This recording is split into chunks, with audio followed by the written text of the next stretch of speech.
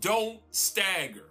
Yet he did not stagger or waver through unbelief regarding the promise of God. I'm here to tell you today, and as a word for me and for all of us out there, God doesn't need our help.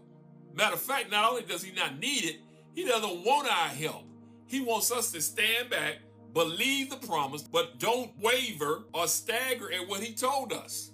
Wait for him to come through. Abraham didn't stagger or waver when it came to God's promise.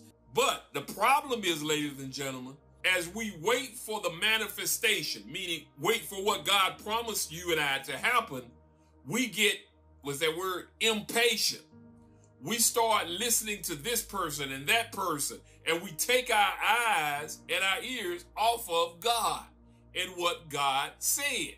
So just believe it. So he didn't just necessarily not stagger. Staggering not at the promises of God is a process, ladies and gentlemen. It begins to grow as you continue to grow in your relationship with God. You begin to trust him.